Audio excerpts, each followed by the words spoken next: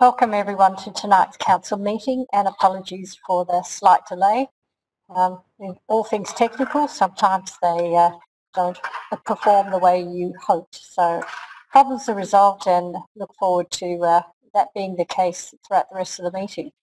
My name is Councillor Cynthia Watson, and I'm the Mayor of Boroondara. It is now my privilege to read the council prayer. Almighty God, we humbly seek your blessings upon this council. Direct and prosper its deliberations to the advancement of your glory and the true welfare of the people of the City of Boroondara. Amen.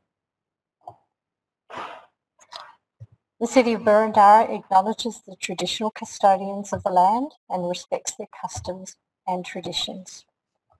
The health and safety and well-being of the community has and will always be the paramount consideration of the Council. Council continues to be guided by government directives and wants to be able to do the right thing for the health of our community during the COVID-19 pandemic. The COVID-19 Omnibus Emergency Measures Act 2020, passed by the Victorian Parliament on the 23rd of April 2020, included changes to the Local Government Act 2020, which affected the conduct of council meetings. The change became effective on the 1st of May 2020. Council is now able to hold virtual meetings, and councillors can participate in meetings remotely by electronic means of communication. This has necessitated changes to the existing operation of the council meeting. The council meeting is being live streamed on council website, so you will be able to view the proceedings of this meeting, council deliberations and the voting. The meeting is also being recorded and will be made available on the council website as soon as practical after the meeting. Should technical problems be encountered by the council, then the meeting will be adjourned until resolution or postponed. I'll start by introducing my fellow councillors and officers who are present for this meeting. And councillors, as I introduce you, if you would please indicate that you are present. Councillor Jack Wegman. Present. Councillor Felicity Sinfield. Councillor Sinfield. Present, thank you. Councillor Addis. I'm present, thank you, Mayor. Councillor Hollingsworth. Present. Councillor Hollingsworth, we couldn't hear you. Thank you. Councillor Park. Present. Councillor Hurd. Omnipresent. Good to know. Councillor Healy. Present. Present. Thank you, Councillor Healy. And Councillor Thompson. Present. Thank you, councillors. Before we go on, just want to alert Councillor Park that, I beg your pardon, Councillor Ross. Thank you. Councillor Park, your microphone is very faint, so if you could just speak up a little when you want to make your views known, that would be appreciated. I think you'll find it's not the microphone, but rather we didn't hear any of that. I was muted. People, whoever's got control of the mute needs to speed up and get in sync with what we're doing, and then there won't be a problem. Right, thank you, Councillor Park. We have a number of council officers who are participating in the meeting tonight. Our Chief Executive Officer, Philip Storer, the Director of City Planning, Shiran Wickramasinghe, Director of Community and Development, Caroline McLean, the Director of Environment and Infrastructure, Daniel Freer, Director, Customer Experience and Business Transformation, Bruce Dobson, Executive Manager, People, Culture and Development, Carolyn Terry, Manager of Governance, David Thompson, Governor Projects Officer, Elizabeth Manu. There are also a number of officers in attendance tonight, and they will be introduced as they present their reports. I'll now move on to the order of business as listed on our papers. We'll begin with apologies. Mr Thompson, are there any apologies for this evening? Through you, Madam Mayor, there are no apologies for this evening. Thank you very much. Item 1 for this evening, councillors, is the adoption and confirmation of the minutes of the ordinary council meeting held on the 24th of February 2020, special council meeting held on the 5th of March 2020, a special council meeting held on the 4th of May 2020, and the special council meetings held on the 23rd of March 2020. Councillors, can I please have a motion to adopt and confirm the minutes? Councillor Hurd. As printed, Madam Mayor. Thank you. And Councillor Hollingsworth? Happy to second, thank you. Thank you. Councillors, is there anyone opposed to this motion? There being no opposition, I declare the motion carried. Second order of business is the declaration of conflict of interest of any councillor or council officer. This evening I will be declaring a conflict of interest, and I would now ask that is there anyone else who also needs to declare a conflict? There being none, I'll then proceed with my declaration, and I'll be declaring a conflict of interest under section 77B. I have a direct interest in accordance with the Local Government Act 1989, item 7.2, which is concerning the council's membership of the Victorian Local Governance Association. I am a board member of the VLGA, and I therefore have a direct interest. So I will therefore exit the meeting this evening.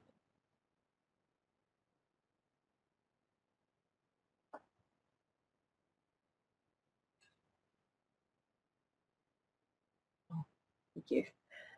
My apologies, Councillor. I made my declaration and my exit is not that imminent.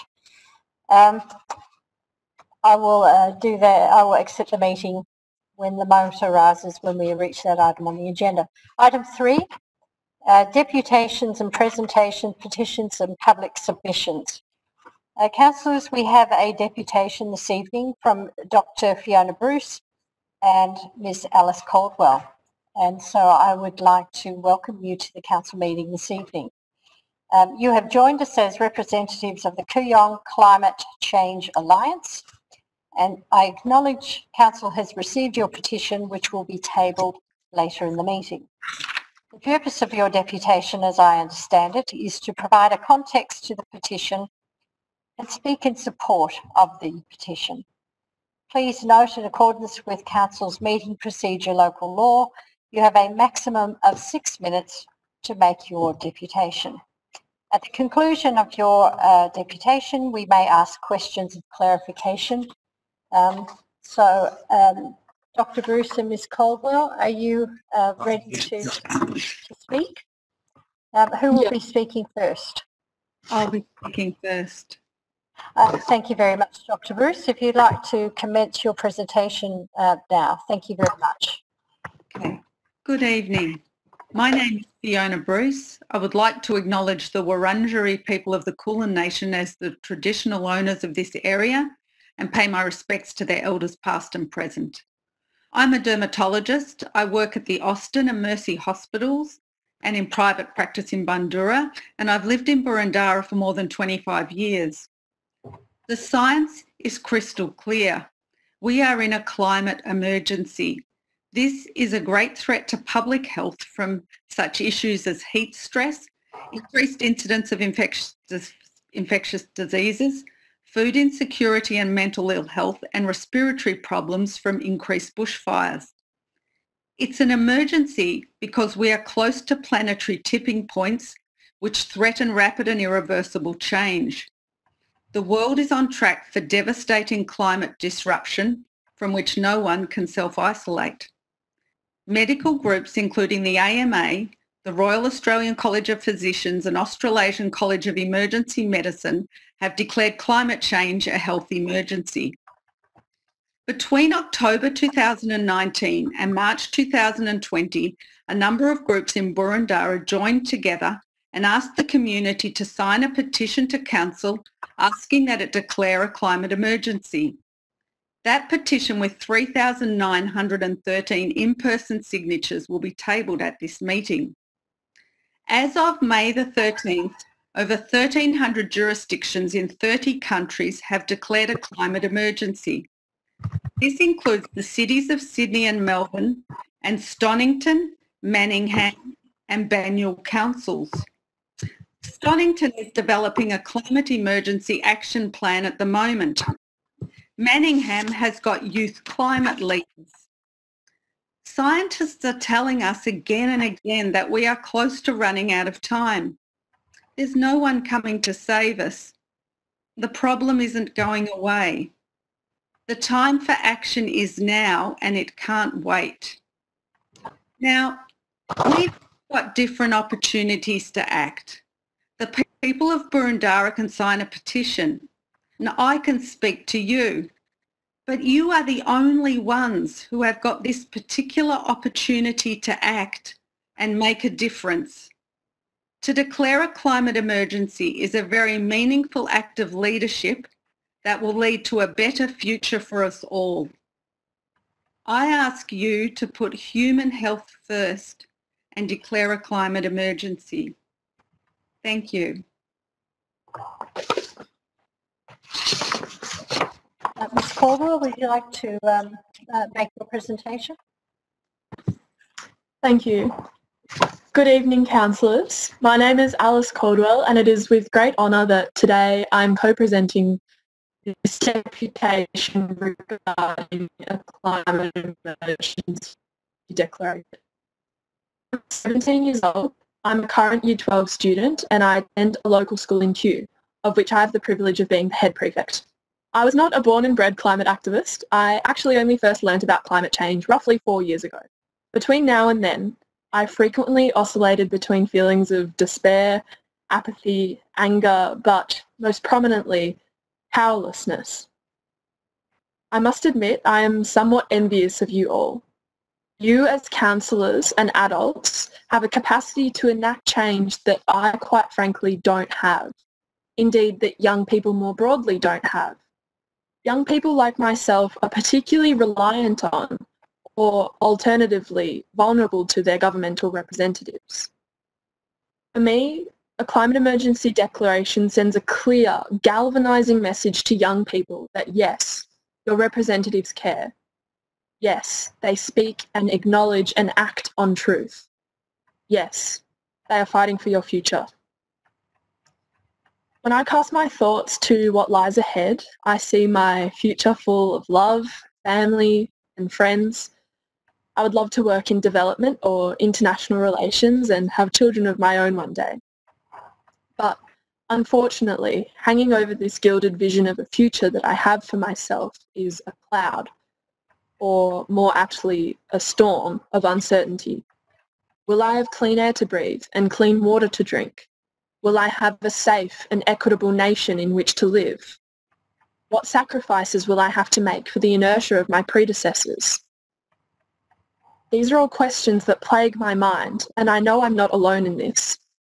150,000 Melbourne youths went on strike last year to express their anguish and frustration, themselves composing a comparatively small constituency of the 7 million strong global movement. I implore you, councillors, to think now of your own children, nieces, nephews. You are the custodians of our future. I trust that you will bear this responsibility with compassion, bravery and strength. My generation has no choice but to trust you. Thank you. Thank you very much, Ms. Caldwell. Councillors, are there any questions or clarifications that you would like at this point before Ms. Caldwell and Dr. Bruce retire from the meeting? There being none, I would like to thank Ms. Caldwell and also Dr. Bruce for making the deputations on behalf of the Kooyong Climate Action Alliance, and now invite you to retire from the meeting. So thank you very much for coming along tonight. Thanks.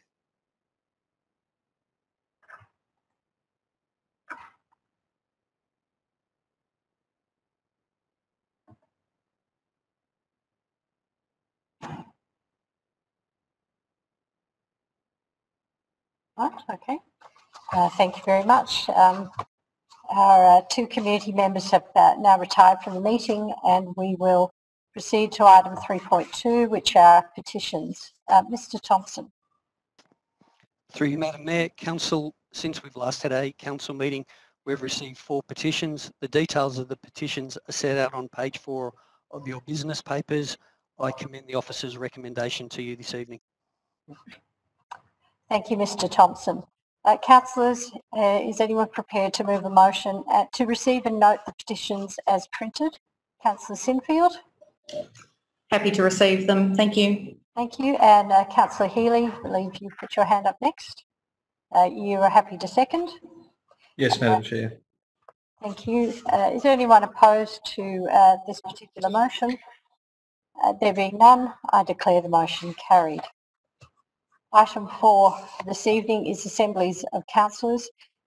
Councillors, is there anyone prepared to move a motion to receive and note the record of assemblies of councillors as printed on the screen? Thank you, Mr Thompson. Councillor Thompson, I beg your pardon. And thank you, Councillor Hollingsworth. You're prepared to second that motion? Is there anyone opposed to this motion? There being none, I declare the motion carried. Item 5 on the agenda this evening is public question time. Council encourages the submission of public questions prior to 12 p.m. on the day of the meeting.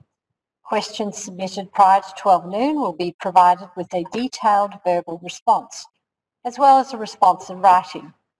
Those submitted after 12 p.m. will receive a verbal response if possible, but will otherwise be taken on notice for a written response to be provided in due course. Mr Thompson, do we have any public questions? Through you, Madam Mayor, we've received 2 questions for consideration this evening.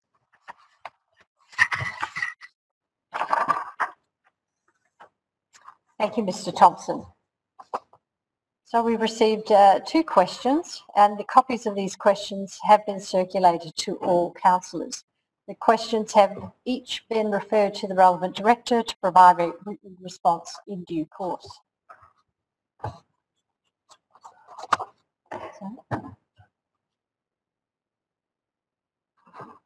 Our first question is from Mr Hundley of Balwyn North, and the subject is the North East Link.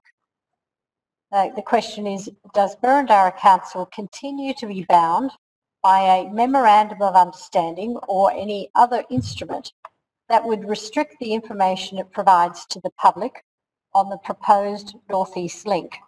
If so, please advise of the details.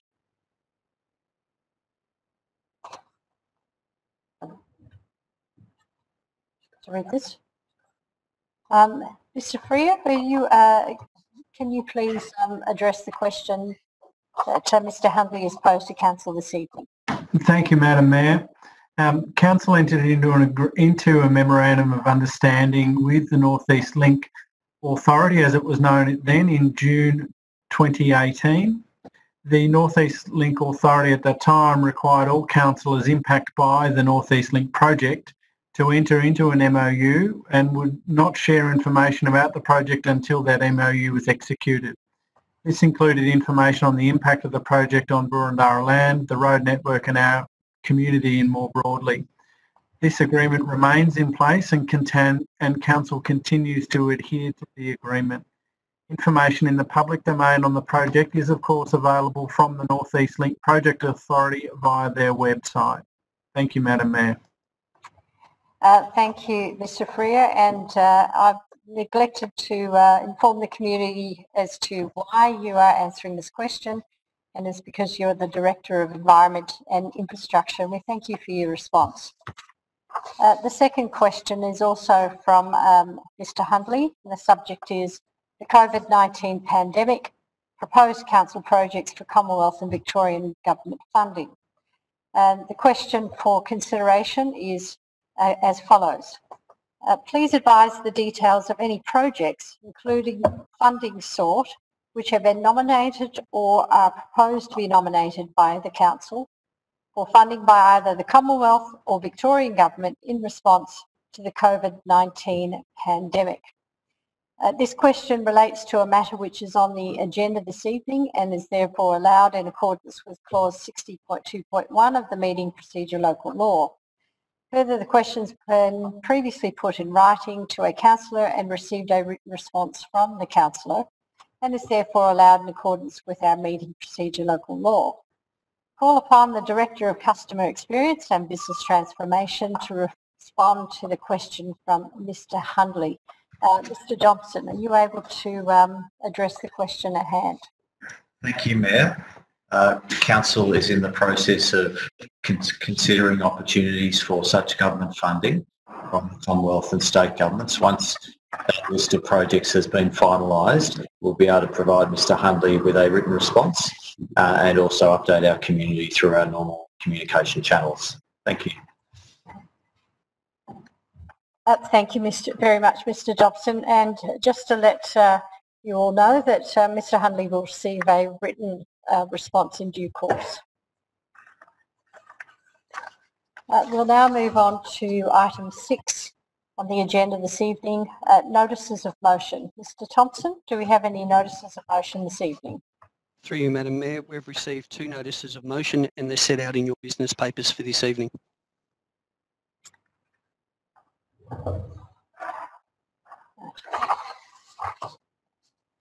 Thank you very much, Mr. Thompson. Are we putting this up on the screen?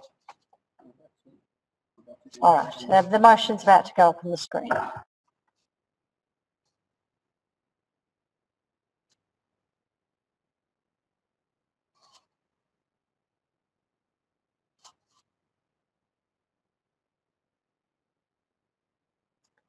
Is there any way we can shrink that down? All right. Thank you, Mr. Thompson. Just working our way through some of the technical nuances of the equipment here tonight. We've received a notice of motion from Councillor Addis, and I'd now like to ask her to present motion number 50, which is currently on the screen in front of us. Thank you, Councillor Addis. Beg your pardon. We need a seconder. Councillor Ross. Happy to second. Thank you very much. Councillor Addis, if you'd like to speak to your motion. Thank you very much, Madam Mayor. The reason why I have put up this motion is that I believe that as councillors we have the privilege of leadership, and with that privilege comes an obligation to make decisions on behalf of our community, and that these decisions reflect their views. And another obligation we have as councillors is to listen and carefully consider expert evidence when we do make these decisions. The expert evidence is readily available and has been summarised earlier this evening, but if I could just mention a couple of salient points. I think it's fairly clear that time is running out for us to avert the worst impacts of climate disruption. There's been a paper published by 11,000 scientists, and in that they declared clearly and unequivocally that the planet Earth is facing a climate emergency. We know the climate is changing, it is getting hotter, and this is happening rapidly so. Greenhouse gases are also rising. It's been estimated that a climate tipping point may occur at a 2-degree rise, and on current trends this is predicted. To limit heating to 1.5 degrees, reductions will need to be in the order of 5 times greater than the current national targets under the Paris Agreement.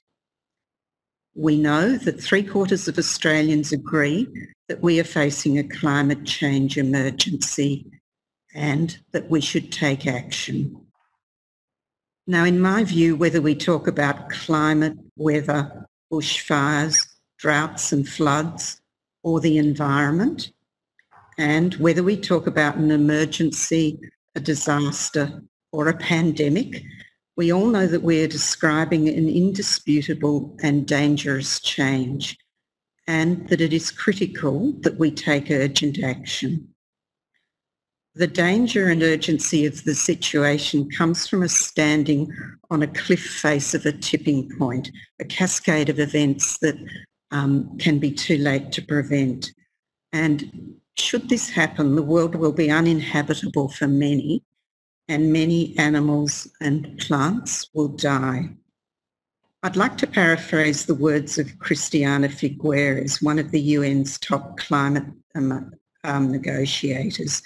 And the words were essentially, I am deeply pained by the attitude of the current Australian government that, after the disaster of bushfires in Australia, is still denying climate change and denying the fact that there is a lot that Australia can and should be doing.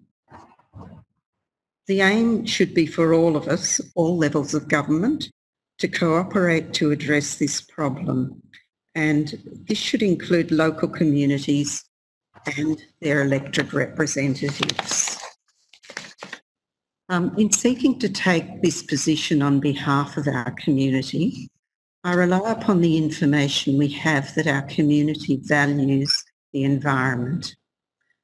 This is consequently a theme in our community plan, a recognition of our understanding they value the environment.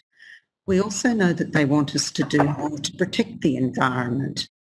And it was this understanding that underpinned our endorsement of the new FOGO waste system. So my aim here is to take a leadership position and to act on behalf of our community who have told us that they value the environment and want us to do more. And to declare a climate emergency would seem to be consistent with this position. Thank you. Thank you, Councillor Addis. Would anyone else like to speak to the motion? And I'm also in search of wanting to know if anyone is opposed to this particular motion. We have a number of councillors who are opposed. Would anyone like to speak to the motion? Councillor Ross. As a seconder, I would like to speak. If you take the floor. Thank you. Today is the first day of the Royal Commission into the bushfires, which devastated parts of Victoria and New South Wales over the summer, now known as Black Summer. If not for the current pandemic, the bushfires would have been the seminal moment of 2020. Australia is regarded by the rest of the world as the canary in the mine. We are showing the effects of climate change and demonstrating that the world is in a climate emergency. I'd like to share a quote. We are currently in a state of climate emergency. This summer we've seen devastation across the country through bushfires, floods and unprecedented weather events.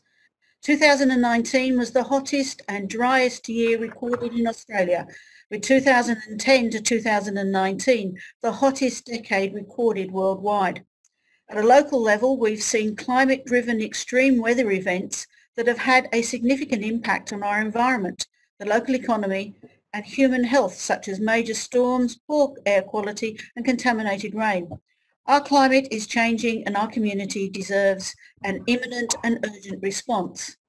That was Councillor Steve Stephanopoulos, Mayor of the City of Stonington, after Stonington declared a climate emergency in February. He added, "Some people say this isn't the role of local government, but it absolutely is. Everything starts at a local level and we'll look to work with our partners at the state and federal levels."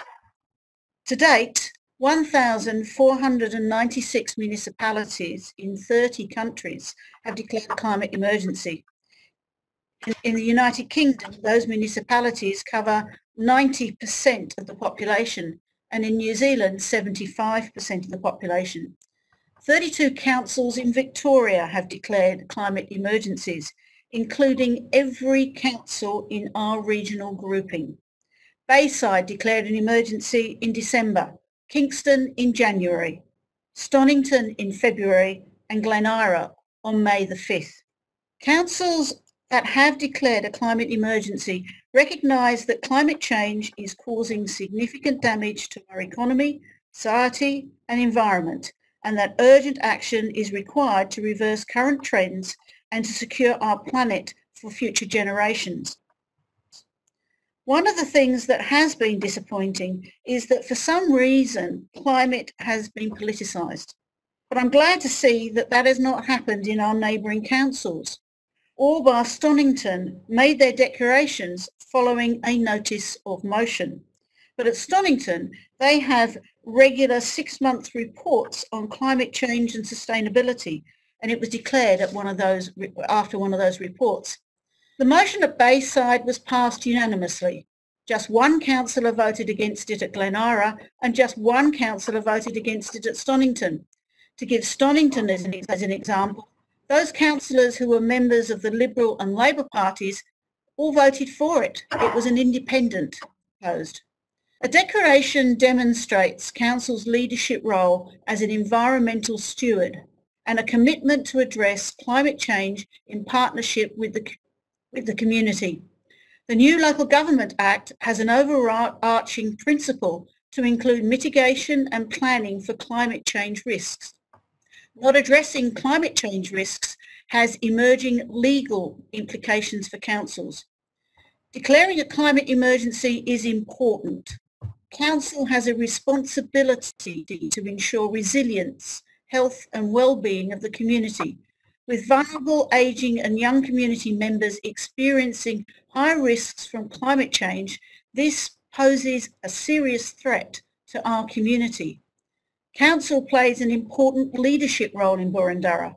A key role of Council is supporting and encouraging residents, businesses, schools and community groups to reduce their emissions and adapt to the impacts of climate change. We also have a role as stewards and custodians, which I do take this role very seriously, as I'm sure all councillors do. This declaration is an opportunity for Council to reaffirm its strong leadership position. Thank you, Councillor Ross. Councillors, is there anyone else wishing to speak to the motion? Councillor Healy. Thank you, Madam Chair, and I thank the previous speakers. I think the concept of leadership can be determined in many ways, and it's been used in the presentations to us, meetings to us in the previous two presentations. I don't think it's leadership to jump in and make a decision on behalf of 179,286 Boroondara residents who are very capable of telling us what they would like us to do. So if I go back to Notice of Motion 49 in December, our approach was to develop a community consultation along the lines of the Boroondara Community Plan. This provided every resident in the City of Boroondara with an opportunity to come on a conversation about how we could change patterns. It provides an opportunity for everyone to be involved. Right now, if we are to declare a climate change emergency this evening, it usurps the opportunity of those 179,286 Boroondara residents to be involved and have their say. My view is that our community is mature and knows the environment very well, and having decided to go on a community consultation exercise, which has been delayed by COVID, we find ourselves in a position where we can not only arrive at an outcome with the community, having had a really good discussion on this, we might actually change the way people carry out their own climate responses in their own homes. We need to have a conversation at every kitchen table. Time and again, people come to government asking government to make the decision. The decision can happen in each household. And the discussion around the kitchen table about how each of us are going to change the way we do things, be that switching off a iPad phone charger or iPhone charger or any one of those chargers that we have in our house. How as a family could we reduce our carbon footprint if we all had a discussion? So going on a consultation with the community, which starts with a blank page which says, what does the Boroondara Climate Action Plan look like, provides a wonderful opportunity for people to be engaged, for the community to find hopefully a consensus. And if out of that the community says that we need to have a climate emergency declaration, then that's a real powerful mechanism for the community to do. And it's one that the council should respond to, and each councillor on the day would respond to it. So I think the notice of motion should not be supported this evening, and I think the second one should also not be supported, because it simply removes the opportunity for our community to become engaged in a conversation in the home and in the community to change the way we live, because it sounds to me that we need to change. So I don't dispute any of the material that was put forward before, other than I think the leadership opportunity here is to actually have that conversation with the community and then respond as a result of the informed position that the community finds its way to. That is how the community plan worked, and I think it's a very good mechanism for the way that this can work.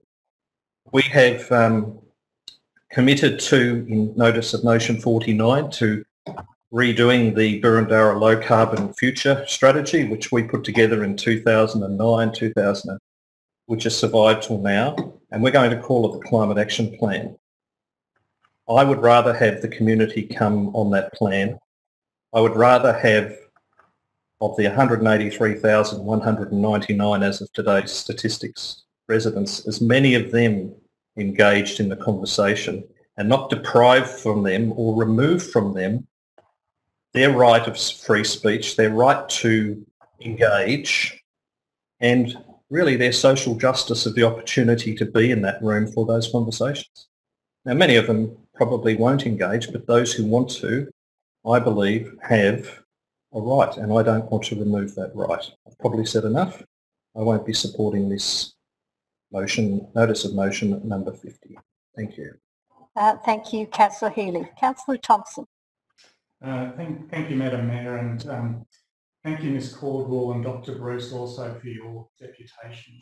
The deputation obviously is to declare climate emergency and also mobilise all the required resources to take that effective action. The petition, councillors, obviously has got 3,900 signatures collected across Boroondara.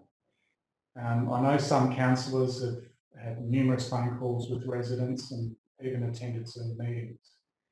Other than a meeting earlier in March, for me, I've only received one email, and that was today from a Glen Iris resident, and no telephone calls. I would actually not even be surprised if a division is called on this evening. I must think it's an election year, perchance. Ironically, I find myself actually agreeing with large parts of this deputation.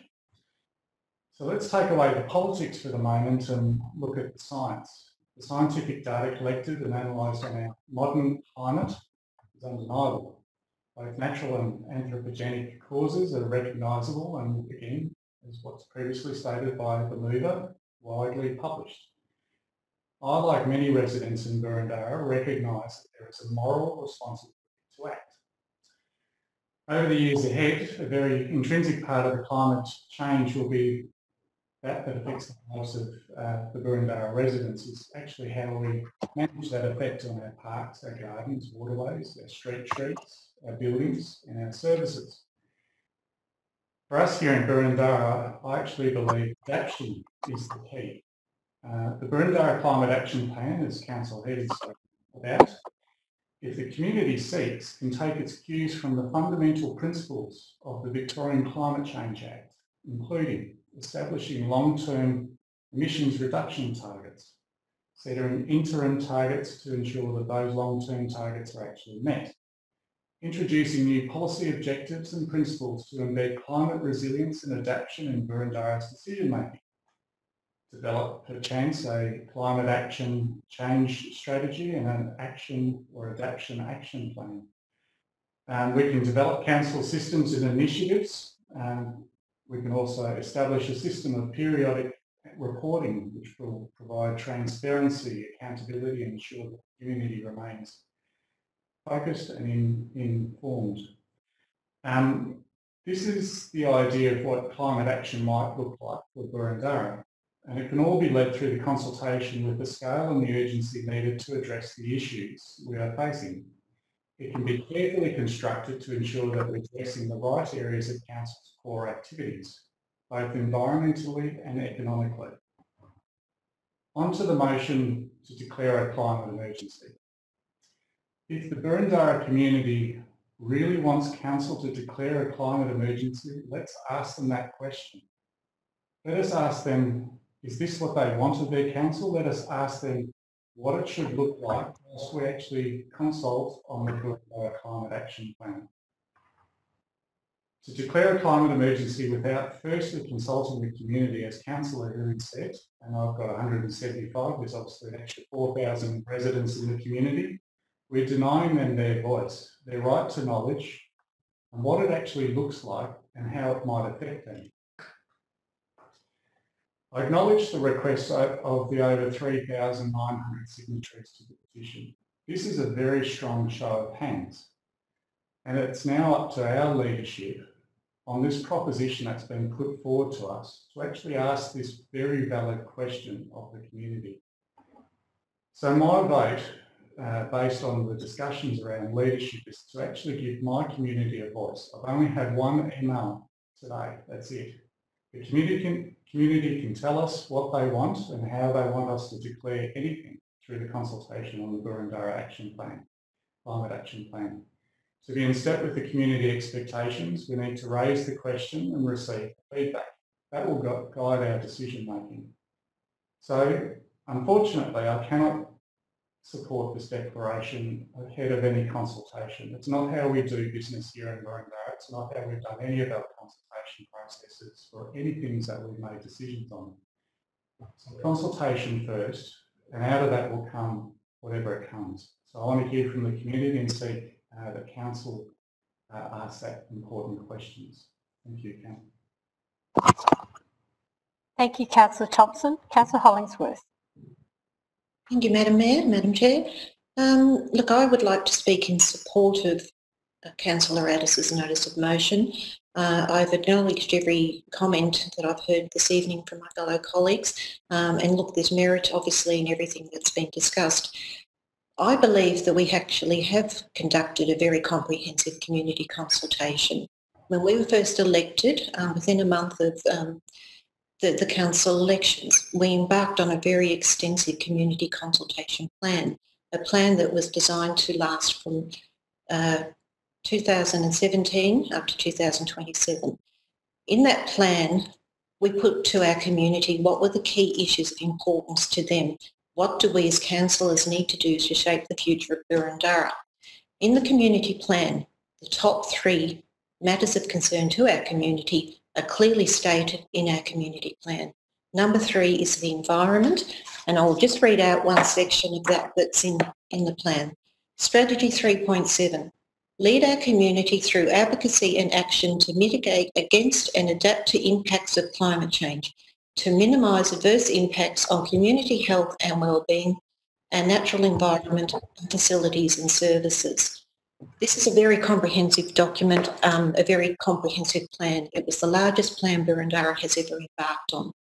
Now, at the time, I agree, we weren't specifically using the language of climate change, climate emergency, but since then a lot has developed. In recent time, in December last year, where we supported to acknowledge the importance of a climate action plan, so much has changed since that period of time. Conditions have escalated, climate issues, whether it be natural events through weather conditions or whether through viral, i.e. COVID. We are now having the conversations that Councillor Healy talked about, sitting around the table with your family. That's what we've been doing for the last 2 or 3 months. We are now aware that we are so vulnerable in so many ways, whether it be through pandemic, through storm, cyclone, tsunami, severe weather patterns, drought, fire. It's escalating at a rapid rate, and it's something that I believe is now a matter that we have to be more concerned about and move faster on decision-making process of how we as a local government can support our community and beyond our local community. I believe that councillors are at the coalface of the community. We are the first contact. We have a personalised relationship with them. We know our community groups, we know our people, we communicate with a large group of bodies. Just today I have received an email from Siena College, which is in the Linden ward that I represent, and they were delighted to hear that this is an agenda item that's been put forward tonight. They've actually sent a very detailed letter, and I won't read it out in its entirety, but I'll just read out a few paragraphs. And they talk about a community of 805 students with 120 staff. They support the motion that's been put forward tonight that we're talking about now.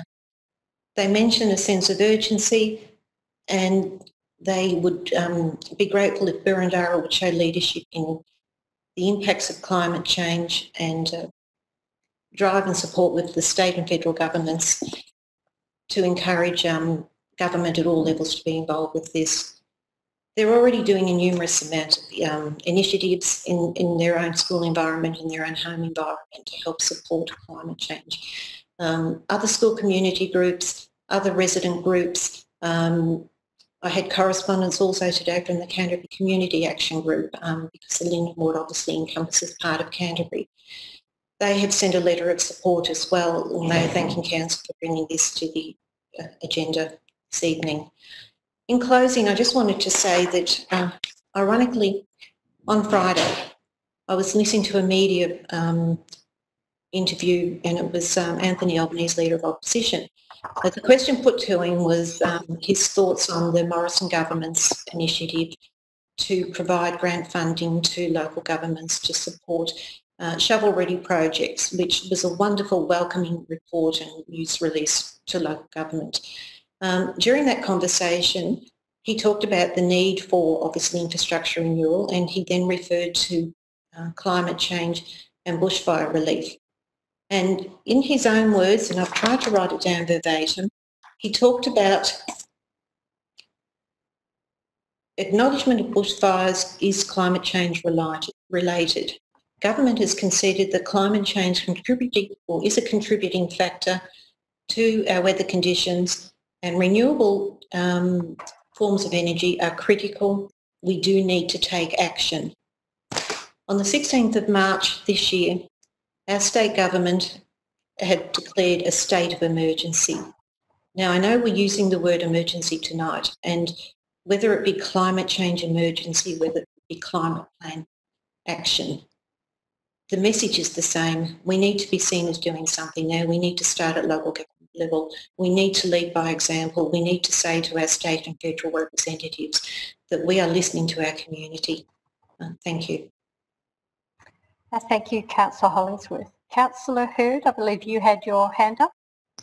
Yes, thank you. Thank you, Madam Mayor. Look, when I saw that motion, and I don't think many of the people watching this meeting tonight would be aware about the circumstances under which we first found out about it. In good faith, last December, I happy to agree to a climate action plan. I'd be happy to agree to many aspects of the motions we have tonight. The only problem was they only showed us the motion on Friday afternoon. So they gave us no time to talk to officers about how we can implement these things, what budget ramifications there may be, and all sorts of other issues. Apologies for the phone. Therefore, I was really annoyed because I saw aspects of these motions that I could support. I might not have used the word state of emergency for legal reasons, but I would certainly be used as a word such as a matter of urgency, that we are about to reach a tipping point, and I'm certainly committed to lowering emissions targets and hopefully having zero targets well before 2050. And the people I've spoken to in my ward are well aware of that. In good faith, I told those people that I'd be happy to develop a process with council whereby we can move to something the like of which we are talking about. And so what I do when I want to get a motion through council, as most councillors do, is they talk to their colleagues about it. We hear a petition, we hear submissions, and I thank the people who submitted to us tonight. We hear those things, then we go back and we talk to our communities more, and we evolve a motion, and we evolve a plan, and we push the targets forward. The only reason people put a motion in like that on a Friday afternoon is to try and make themselves look good and the rest of us look bad. But the fact of the matter is, if you think that wasn't if the people watching think that wasn't a political action, well, I've got an opera house to sell you, and I'll throw in a harbour bridge for $500 extra, because it's a con. This motion is a con. It's great in part, and there are some parts I certainly agree with, but we need to do much more than this around climate. And I think our best hope is to have continuing dialogue and try and come up with something that is going to work. And we show our colleagues on council some respect, and we talk to them about it, and we interact. Councillor Addis came to us in December, and I've completely agreed with her, and do agree with her, that we need to take leadership in climate-related activities. Absolutely agree. But I think we can't just do some things in really broadly worded motions like that. It's not the emergency so much part that bothers me. It's some of the other parts of the motions about what officers are directed to do in the middle of a pandemic. We've put enormous pressure on our officers during this pandemic period. And so I've said to people that I've spoken to, I'm happy to do something, but we've just got to give officers a little bit of time to get over some really significant changes. And that's the main reasons I won't be supporting these motions tonight. But I'm certainly not ruling out. I certainly agree that we are reaching a tipping point, that we need urgent action, that we need to develop with our community an understanding of these things. Because the last point I would make, and I've been making this point since 2010, that the biggest problem about climate stuff is that a lot of people still don't understand how it affects them. They don't understand what they can do. It's a matter of, and I know some people laugh at this, but Julia Gillard was actually right when she wanted to have town hall meetings about climate action to educate the community, because that is the biggest challenge. And that's what Councillor Healy pointed out as well as Councillor Thompson. I did think about trying to amend the motions to see if we could come up with something better, but there really wasn't the scope to do that. And a couple of councillors and I had discussions, but we really can't come up with anything at this stage that's going to make these work for officers and be viable. And as I said, if you think that this wasn't a political stunt, well, I've got an opera house to sell you. So I can't support this motion, and I'd like to, and it's such a wasted opportunity.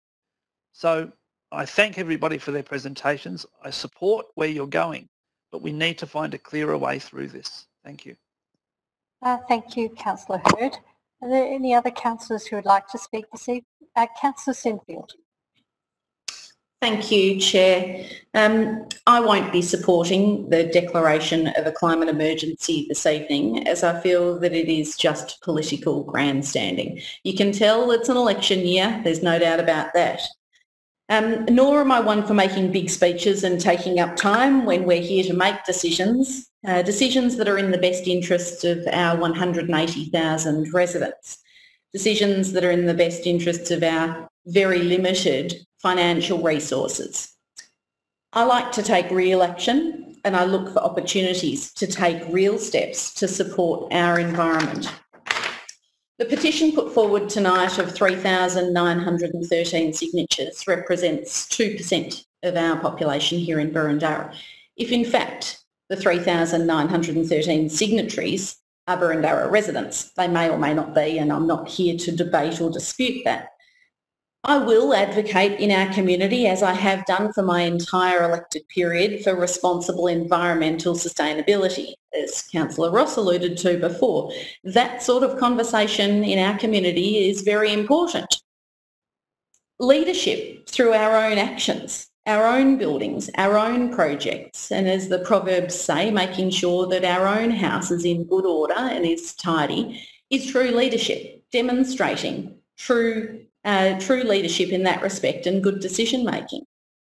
As far as the fires are concerned, I really don't want to to open up that can of worms too far, but perhaps if things like backburning and being responsible in the lead up to this year's fires had been permitted, then perhaps some of them may have been more controllable. That's up to the community to debate and to decide. Now, many years ago, about 2 years ago, I attempted to work towards alternatives to plastic straws in this council chamber. But let me assure the community that I couldn't get support for that. I couldn't get my colleagues who are here debating a climate emergency tonight to support the little step that's really achievable, working with our economic development team, to work with our cafe and pub owners, to take that little step to get rid of plastic straws and look at alternatives. But no, that wasn't enough of a political platform for anyone to jump on board, but it was real and it was actionable. So, you know, you think that this isn't a political step, well, let's see. So I disagree with the sentiments earlier that this is the role of local government. It's not. Our charter is very clear in the Act what we should and shouldn't do and can and can't do. Leadership is part of our role, and as I said before, taking those real steps to ensure our house is in good order is the way I'd like to start. Now, Boroondara has a long history of being environmentally responsible and sustainable, and that was well before my time, and I commend the CEO and the previous councils for taking those steps in years gone by. And I've no doubt that Boroondara will continue to lead the way in real environmental sustainability well into the future and well after my career here at Boroondara has ended. But for the time being, I'm happy to stick to our charter and lead in real action and sound decision making, and I won't be supporting this notice of motion tonight. Thank you. Thank you, Councillor Sinfield. Councillor Wegman, you indicated that you would like to speak. Thank you, Madam Mayor. After listening to everything, including the submissions, and despite all the comments that have been made subsequently by my colleagues, I think we're kind of all in furious agreement in a way. We all want a better future. We all want action on climate plan, and I think this argument, pardon me, I think what we're dealing with is means rather than ends. And I think that what we should be looking at is, well, in essence, sticking to the commitment we made to engage in a path forward to look at the action plan. And we all committed to that, and I think we are all committed to that, and it's ongoing. So I don't see a necessity to support either motion tonight, and I've thought about it very carefully. Look, in summary, we all support a future. I've got grandchildren. I don't want to see a degraded future for them. So in the end, let's give the officers the chance that we all committed to not that long ago, and let's see where that takes us, because I think in the end we will end up, if not exactly at the same place, then somewhere very, very similar. And so I would encourage my colleagues not to support the motions tonight, but to continue with the plan that we've all committed to previously. Thank you, Madam Mayor. Thank you, Councillor Wegman. Councillor Park. Thank you, Chair. The motion, in my view, is nothing but a cheap political stunt. We find ourselves less than 5 months out from the election, and like myself, the mover of this motion has served on council for over 7 years, including 12 months as Mayor of the City of Boroondara. If there was an honest and a true and a fair dinkum desire to move a motion like this, there's been ample opportunity. The timing is gobsmacking. And I endorse all of the comments by those who've spoken against the motion tonight, and I certainly will be voting against the motion. This isn't the province of local government. And if we're going to declare a climate emergency this week, what's next week? Are we going to declare war on China? Obviously, we're throwing aside the role and the responsibility of local government and going off onto a foray into territory that clearly isn't the responsibility of local government. I'm not sure when the Mayor of Stonington suddenly became qualified and worthy of quoting ad infinitum. His background certainly isn't one as a scientist. Nonetheless, the central point here is that we have shown leadership as a council for many years. We have actually walked the walk and done more than simply played games and postured. And quite frankly, that's what matters. It's our track record. And this council's track record on the environment is second to none. Thank you. Thank you, Councillor Park. Councillor Addis, return to you as mover of the motion. Thank you very much, Madam Mayor, and thank you more to some than others for the comments of my colleagues, but I've certainly listened carefully to everything that's been said. I think that what this is about is the inconsistency that I see between the actions Boroondara is taking to protect the environment. As many have alluded to, we are doing lots of things demonstrating how much we care. But it seems that our language around this commitment is actually weaker than our actions.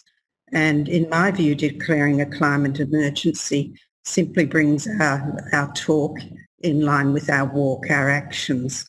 And hopefully such a direct declaration would motivate us to continue on this path and hopefully to do more. A number of my colleagues spoke about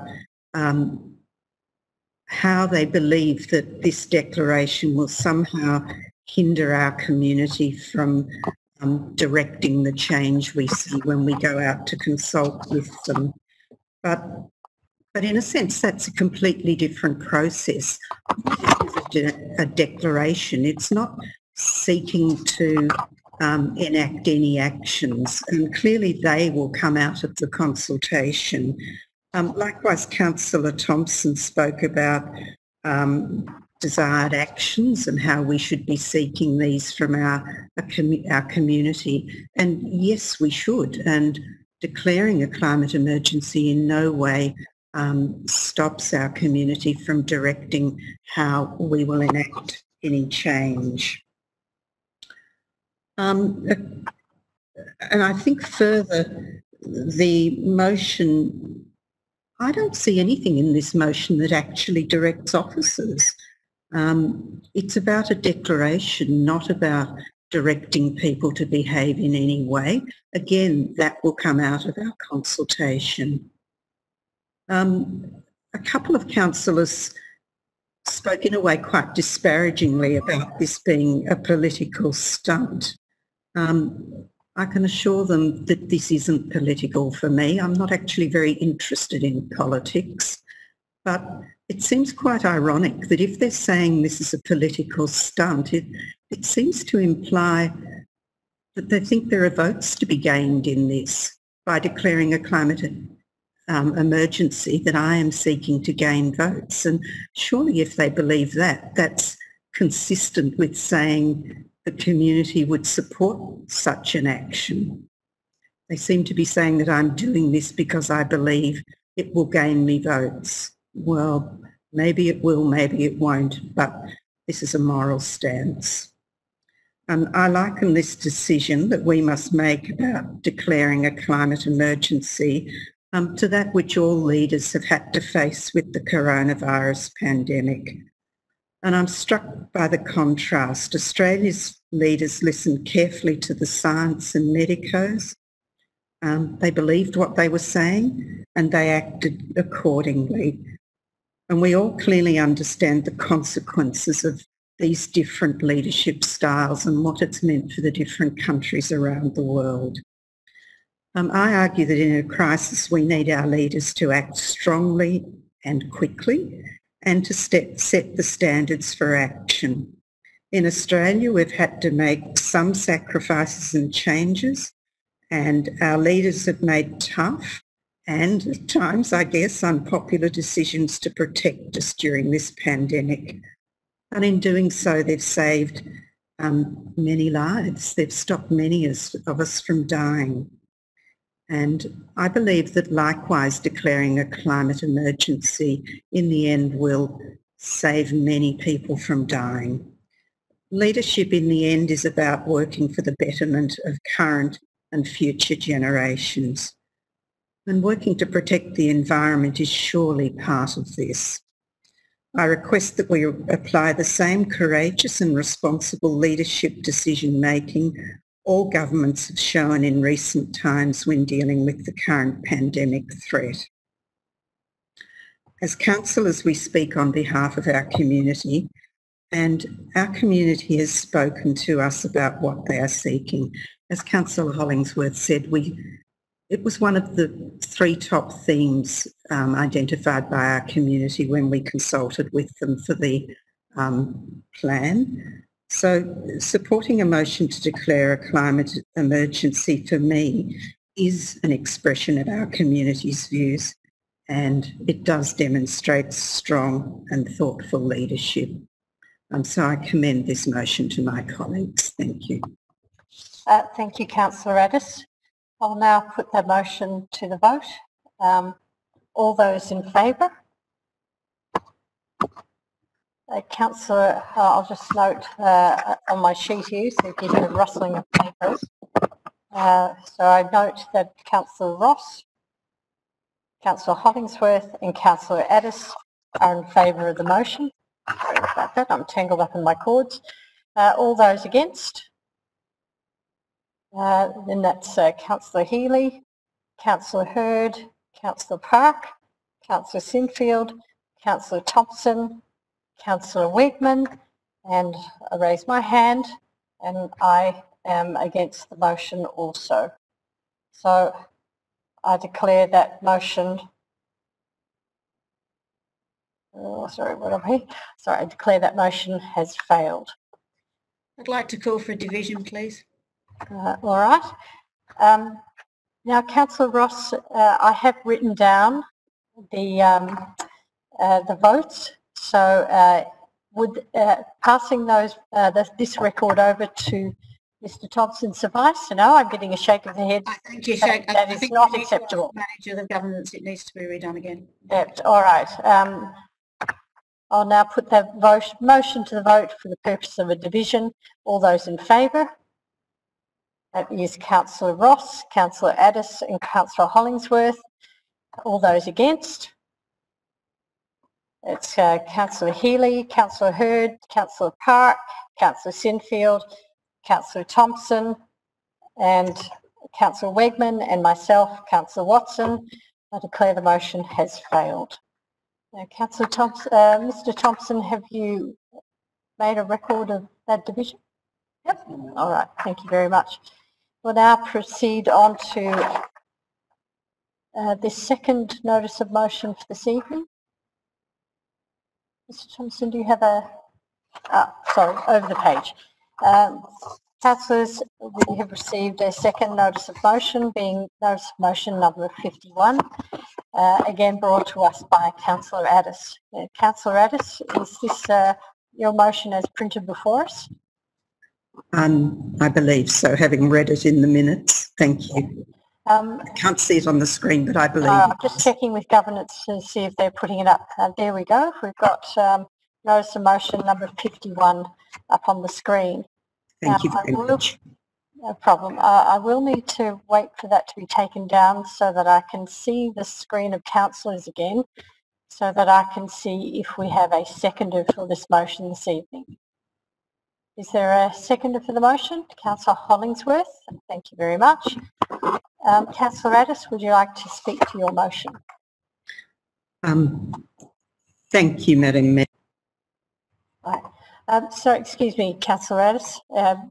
Just before you speak, I'll just seek from my colleagues an expression of whether there is a dissent from this motion this evening. Yes, we have some people against this particular motion. Councillor Addis, if you'd like to speak to your motion, please make sure you unmute yourself. There you go. I think we're right. Thank you. Yep. Because as was made abundantly clear, my preference was to declare a climate emergency on behalf of the community. And really that was as a marker of the urgency of the crisis. But for me, this motion represents another opportunity to highlight the critical situation we are in. It simply asks that we consult with our community and specifically seek their views on declaring a climate emergency. And I understand that some of my colleagues are not comfortable with the terminology, perhaps not comfortable with the words climate or emergency. But really in the end, this motion simply seeks to ask our community what they think of the words and whether we should use them. And it would seem puzzling to me that anyone would oppose saying to the community, look, this is what's been put to us by a sizable number of people, but please tell us what you think. Are these words that matter to you? So really, this is simply about seeking the community's views. And it doesn't in any way hinder the community from directing us. It asks them their thoughts about a declaration, but the major bit of the process will be about asking them for what they would like to see as actions. So it's just a small bit of it, but it seems like a simple and reasonable thing to say to them, you know, what do you think? We want to know your views. So on that basis, I commend the motion to my colleagues. Thank you. Thank you, Councillor Addis. Is there anyone else seeking to speak to the motion this evening? Councillor Hurd. I'm not seeking to speak for the motion, although it's better than the other one, but it's effectively saying we'll have a climate emergency inquiry to see whether people think there's a climate emergency, which the question suggests the answer. In law, we call that a leading question. Look, I don't want to go back to the first motion, but my objections to the second one are similar. I have no problems with climate action or even the words climate emergency. I have a problem with the way this has been brought about before council, and the very fact that a division was called illustrates the political nature of this. The people who brought this motion these motions knew they wouldn't succeed. They knew all along they wouldn't succeed. What you really want to try and do within this council is try and talk to people and the community to get where we agree, not just throw motions up to effectively try and make your colleagues look like they're less politically correct line than you are. And if you're really serious about getting these things through, that's what you do. I've had to do it all my life as a person who is blind, to try and gradually bring people around to seeing that blind people are capable. We're not just dependent and useless, that we are capable, viable employees and human beings. It takes time and it takes strategy to do this. It takes strategic thinking. And I think that's what these motions have lacked. And that's my main objection, because we pass them and they go nowhere other than confuse officers and confuse confuse people about a process that we've already set up. So my objections are still valid for this particular motion, so I can't support it, I'm afraid. Thank you, Councillor Hurd. Now I saw Councillor Healy's hand go up, and then Councillor Thompson, I do note that you are following. Councillor Healy. Thank you, Madam Chair. Look, the problems with this motion come in two parts. The first part is, under notice of motion 49, we already committed to the budgetary process for undertaking a consultation. So this is somewhat repetitive or redundant. If people want to see whether this comes through, well, I suggest probably the week after next we'll probably have the council budget being put on display sent out for community consultation. If notice of motion 49 is delivered, then people will see the line item in the budget. So it's somewhat redundant. Council made its commitment in Notice of Motion 49. I can't see why it wouldn't be delivered. The second part of this is the way that you run consultation. I spoke about it a little bit earlier. Now, Madam Mayor, you attended a function with me not long after you were first elected as a councillor. We went to the Community Participation Program or Partnerships Program run by the state government. State government, through the Minister Lily D'Ambrosio, put up a whole heap of concepts of what they wanted us to tell them was important. And really they started at the second level of the consultation. The design of our consultation on the Climate Action Plan was to start with a blank page, except for what do you want the Climate Action Plan for Boroondara to look like? And other than that, it makes no preconceptions. So it's just as valid, in my view, to make it,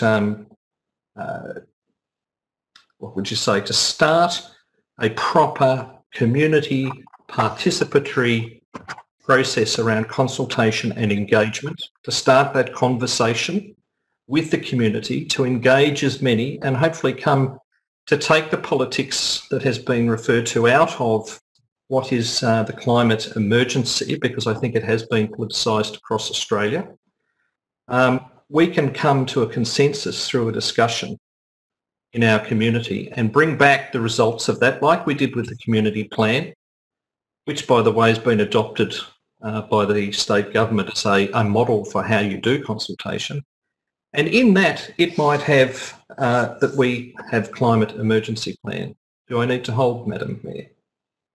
No, just Okay. saying that Councillor Ross is having some difficulty and... Do you want me to hold on? Councillor Ross, are you all right?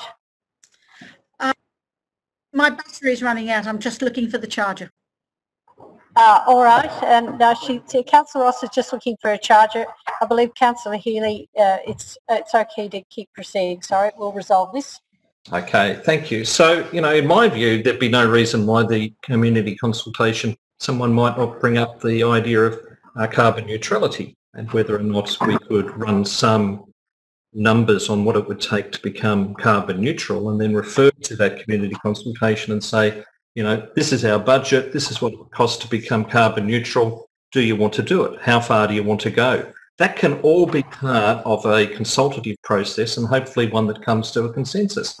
I think there will be outliers in that process. There will be people who want maximum climate and environmental action. There will be others who don't want any, and there will be a big group in the middle. And perhaps finding that consensus helps council. And going through that process won't be easy, and this is where I think the leadership really is. So you have to start this process with a blank page for it to work. Trying to predict what should go in is the wrong way to start this process. Let the community tell us what they want in there, and then we'll work through it with them like we did with the other plan, and we will come to a very good result. I'm confident in the Boroondara community, and I'm confident in the councillors of the day to do what that plan asks of the community. I ask my fellow councillors to not support this notice of motion. Thank you, Councillor Healy. Councillor Thompson, you indicated that you'd like to speak. Thank you, Madam Mayor. Yes, yes, without doubt, obviously this has been quite political tonight, and obviously the line in the sand and drawn by the division, which I sort of foreshadowed was going to be drawn. But needless to say, councillors, I will support this this motion that's before us because it is harmless. It's simply just asking our community what they think. Our community could turn around and say, we don't like it one little bit, and that's part of that participatory conversation that we will have with them. But I'm not fearful of asking the question. I think it's right to ask the question. I very much look forward to the actual consultation process on the Boroondara Climate Action Plan. I think we can all roll our sleeves up and really get out to work out the finer details of how we actually deal with this technology. And out of that will come the great things that we can be in step with our community because we'll all have a shared vision on this. This topic will continue to keep coming up, and we may as well take it as part of this climate action plan and ask the question. So I will be supporting this, and even before we actually start the climate action plan consultation, I'll be asking the community myself what they feel about council declaring a climate emergency. It's a prudent question to ask. Thank you. Thank you, Councillor Thompson. Is there anyone else wishing to speak to the motion tonight? Councillor Hollingsworth, Councillor Sinfield, I saw Councillor Wigman after that. So Councillor Hollingsworth. Thank you, Madam Mayor. As the seconder of the motion, would you like me to speak last? No, you can speak whenever you feel so moved to do so. Would you like to speak now or later? You can put your hand up to do it later. I'll do it later. Thank you. Right, Councillor Sinfield. Thank you, Madam Mayor. As Councillor Thompson just alluded to, he'll be asking this question of his community from now on. I have been. It's something that I discuss with various constituents and members of our community from time to time, and I haven't felt compelled by an overwhelming number of constituents to raise this through a notice of motion or even a discussion with my colleagues, because the people that I have spoken to don't feel that it is the place of local government to be doing this. It's been in the media, it's been spoken about over the last 6 months or more. The process is already underway, as colleagues have already mentioned, to consult our community and to form an action plan. And I think that this notice of motion number 51 is the poor cousin of notice of motion number 50, the consolation prize. And will we get number 52 next council meeting and number 53 thereafter, and keep on putting it on the table as we get closer to the election? I fear that that may be the case. Officer time, I feel, is better spent on taking action on how we can improve our own environmental sustainability, and I would much sooner see our officers brainstorming amongst their teams on what we can do to improve, projects that are shovel ready, what we can do to improve our oldest of buildings that I sit in tonight, and things like the Hawthorn Town Hall that have largely been brought up to speed environmentally and have various different things fitted to them, be they solar panels or water saving measures and the like. I don't think that officer time should be spent consulting our community on this and preparing summaries of their responses when we have another process running in parallel. So I will leave my comments there, and I will not be supporting this notice of motion, which I feel is also grandstanding such.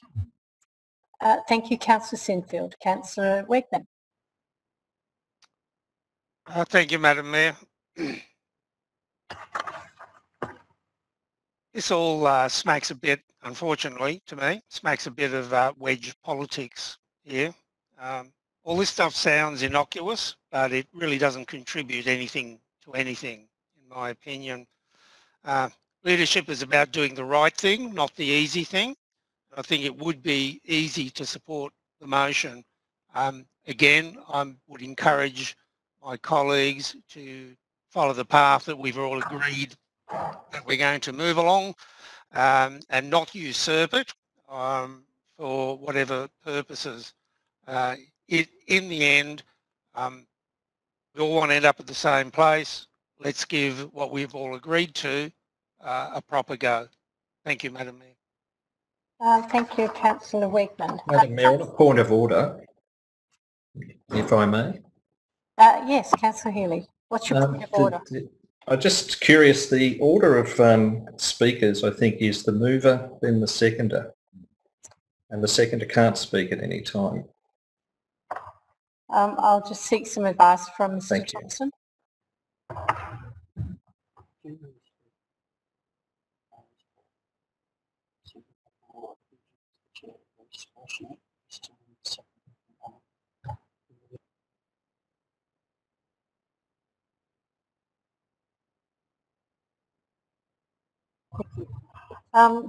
So, Councillor Healy, advice from Mr Thompson is that under our meeting procedure local law, it's the discretion of the chair, and I've chosen to exercise that discretion tonight and allow the seconder of the motion and any motions to speak when they so desire, or not speak should they so desire. Mr Thompson is looking up the particular section. I just will note it's different to the last few meetings we had, Madam Chair, but that's okay, it's your discretion. Thank you. Now, Councillor Ross. Thank you, Madam Mayor. I'm conscious that the seconder did want to speak, and I'm not sure if anybody else has put their hand up, but I would like to speak. I'm in support of this motion. We are going out to the community as part of the community action plan. But what this is doing is actually saying a particular question which would form part of that. A lot of councillors said previously that they wanted to ask the community and they want to engage with the community. So all this is just doing is saying that one of the questions that we should put to our community is, would you support a climate action plan? And really it is the right thing to do to make sure that this is a question which is asked of the community, just to make sure it is done. If councillors have an issue with notices of motion and the timing of notices of motion, then we should look to change the timings of notice of motion. The local law says when notices of motion can be submitted, and if that is an issue and a problem, then let's change the time and make it that the notices of motion need to be submitted earlier. But at the moment it is that it details in our local law when notices of motion should be submitted. But very happy to support this notice of motion because it clearly just articulates, it's one of the questions that we want to put to the community. Just one of the many things that we want to talk to the community, but just to make sure that we don't miss this. So I will be supporting this notice of motion. Thank you, Councillor Ross. Is there anyone else wishing to speak to the motion? I see no hands up. I'll just, Councillor Hollingsworth, you'd like to speak now? Thank you, Madam Mayor, and thank you for your indulgence in allowing me to speak. A couple of points that I want to touch on, which I believe are very important. First of all, this issue is certainly not tokenistic and it's not election related. The election is 5 months away, and I believe the reason why Council Added has tabled this to be heard tonight is because of the urgency of the matter, because of the recent events, because we've been through a pandemic, because we have actually committed to our climate action plan, but because of catastrophic events that have happened since December, in fact that were leading up even prior to December, and the series of events that's happened, that is what's escalated bringing this forward.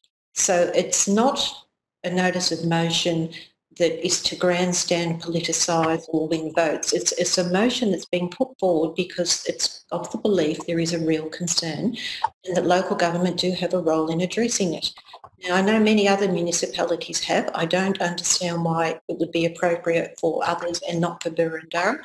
And I don't think that representing the best interest of the community that has come and spoken to us, is doing anything that is inappropriate. Now, I've listened to all councillors' comments and I value and appreciate everything that's been said. I'm in a different situation. In the Linden ward, I have a strong community that feels very, very powerful about climate change and impacts of climate change. So I have spoken to numerous school groups. I have spoken to community groups, resident groups, individuals. I've been approached a lot. So I know that I am speaking from what I'm hearing from my community, and I was elected by the Linden ward to put forward their voice and be a representative of matters that are important to them. So that's what I'm doing here tonight. Other matters, notice of motion, they're not uncommon, they're not frequent, but they're not uncommon. And by submitting the notice of motion on Friday is within the guidelines providing adequate time for councillors to review and consider the agenda item listed. Amended motions are not uncommon. From time to time, things develop within the realm of council where we don't always have the luxury of giving extended advance notice of what is wanted to be listed to be heard. But nonetheless, every time there is a notice of motion or an amended motion, the person that is putting that forward believes there is great urgency or great importance to that. And I support Councillor Addis for her merits in doing this. I also just wanted to respond to Councillor Weckman's comments. I don't believe that the intent is to usurp the Climate Action Plan. I believe the intent is to just fast track it, again based on what's happening within the environment in recent time. And finally, I just want to close on our Council Community Plan. I still believe that climate action is something that was clearly flagged by our community back in 2016-17, and there are very numerous strategic points that have been listed. All of them we have acted on. The final one is actually leading our community into climate action or climate action plan. We have built a community capacity to live in a sustainable and efficient and energy and water resource recovery, renewable energy generation. We are reducing the amount of general waste. We are doing our best to reduce the carbon footprint. We are ticking all the boxes of what the community has asked us to do.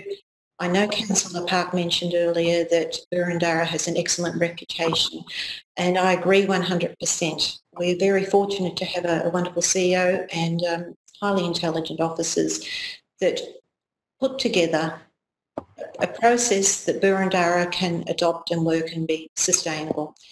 New buildings that we are working on, projects that are flagged to be constructed in the near future, have all been designed with a focus of being as energy efficient as possible, as clean energy efficient as possible. So we are consciously doing what we're setting out to do every day. But we're also listening to the community at the same time, and they're saying to us they would like us to do more. And I think a petition signed by close to 4,000 people is a good indication that that is the voice of the community. I thank you for listening. I only just want to, in closing, make a comment that while we're a community now of approximately 180,000 people, when we look to 2027, which is what our 2017 to 2027 plan encompasses, we'll be closer to a community of 200,000. We're a community of 6,000 hectares. We're a community that is becoming more and more dense as we have growth in the area. We need to be consciously aware of what else we can do to help improve and prevent and mitigate the impacts of climate change. And I thank you for listening to me. Thank you, Councillor Hollingsworth. Councillor Park. Thank you, Mayor. I have to take issue with some of the comments made by Councillor Hollingsworth. The notion that, to use her words, extended advance notice couldn't be given. Well, nobody's actually asked for extended advance notice, whatever that might be. But quite frankly, I am told by a very reliable source that Councillors Addis, Ross and Hollingsworth actually had extensive conversations about this proposed course of action last week. And I don't know if any other councillors were involved or asked or had their views sought. I know I certainly wasn't approached. And I think, quite frankly, it's disingenuous when we've got a situation right down to they've figured out amongst themselves who'll second which motion, to then suggest that this isn't about grandstanding. And Madam Mayor, I have to say that my understanding, and I thought I had a reasonable grasp of the English language, perhaps not, but my understanding of the word emergency and what's constituted by that is very different apparently to the understanding that some of my colleagues have, because quite frankly, how can something be an emergency if you wait more than 7.5 years after your election to raise this? Although perhaps I'm looking at from the wrong end. Perhaps the emergency is that the election's fast closing.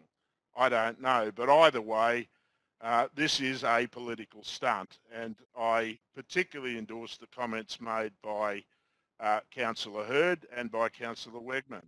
And I certainly will not be supporting this motion. Thank you, Councillor Park. Before I return to the mover, Councillor Addis, I would like to speak to the motion. The first part of the motion, I believe, is completely redundant. We passed motion 49, notice of motion 49. I was the mover of that motion concerning the Climate Action Plan. It was very detailed in terms of what we hope to achieve, and clearly set out to our community that we wanted to have a discussion.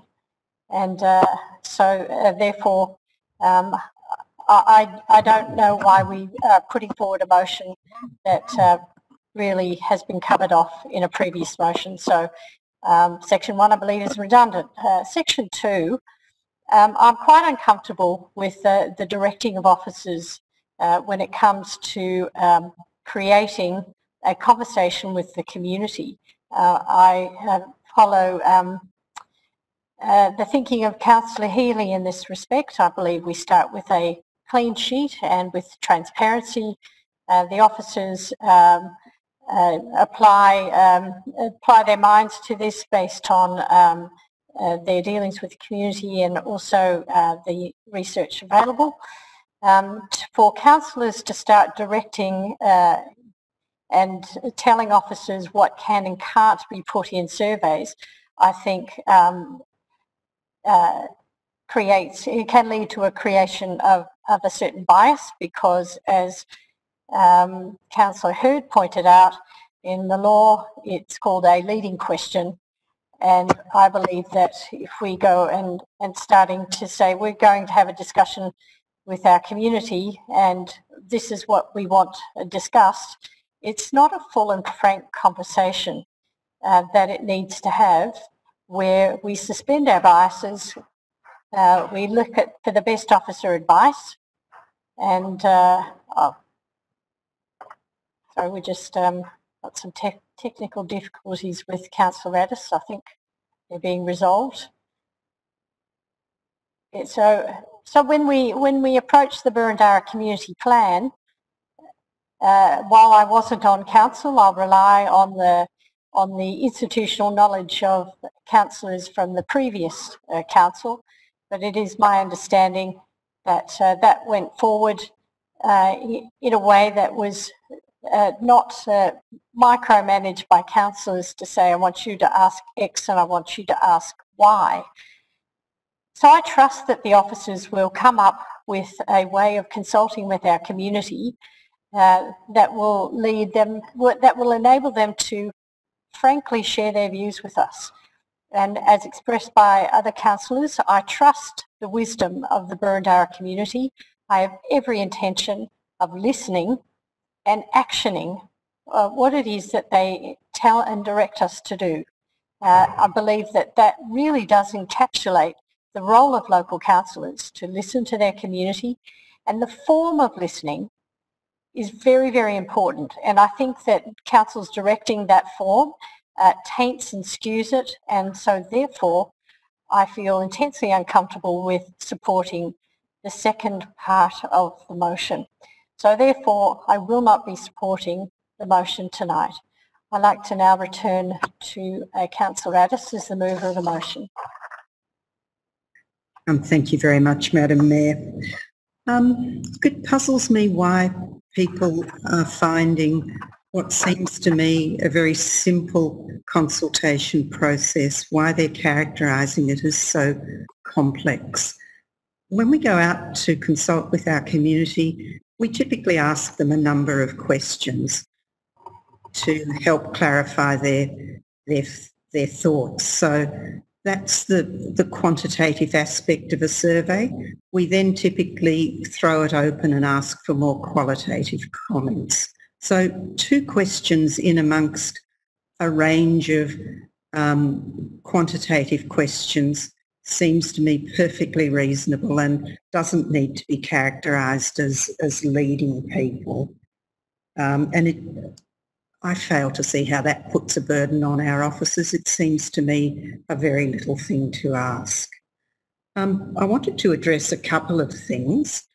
The 2013 Act actually provides the following definition of emergency, and what it, amongst other things, it states that an emergency is due to the actual or imminent occurrence of an event which in any way endangers or threatens to endanger the safety or health of any person in Victoria, or which destroys or damages or threatens to destroy or damage any property in Victoria, or endangers or threatens to endanger the environment or an element of the environment in Victoria. So I think those words can explain and can legitimise that this is an emergency. It seems to fit with the definition, and it certainly seems to fit in with the community's understanding of what an emergency is. I think it's really quite offensive of some of my colleagues to characterise the motivations I and a couple of other people have had in taking this action.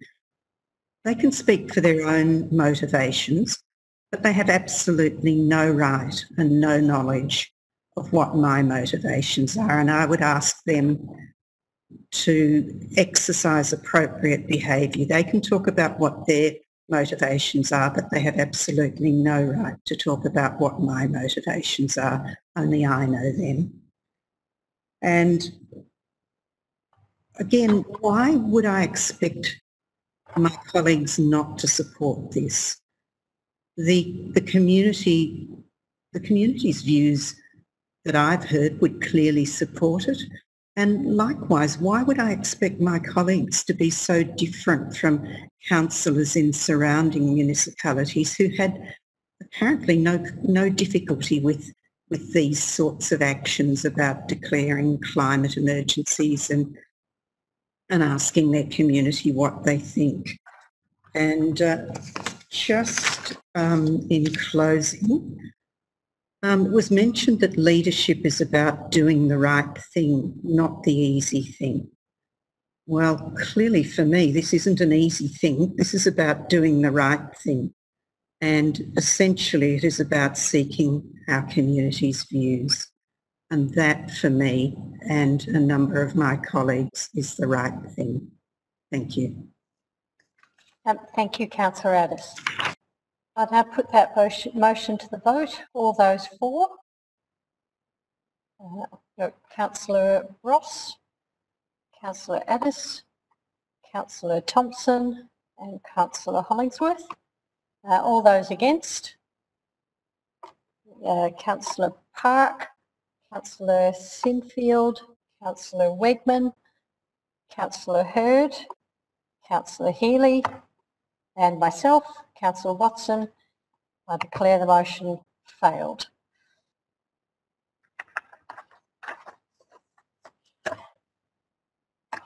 Moving on now to item 7 on the agenda, which is the presentation of officers' reports. So item 7.1 is the March 2020 quarterly performance report, and I believe we'll have to have a presentation from Mr. Greg Hall. Through you, Madam Chair. The quarterly performance report for March 2020 provides detailed reporting on the financial and non-financial performance against both the budget and the council plan for the year. As per the Local Government Act, council provides a quarterly report on the performance of council.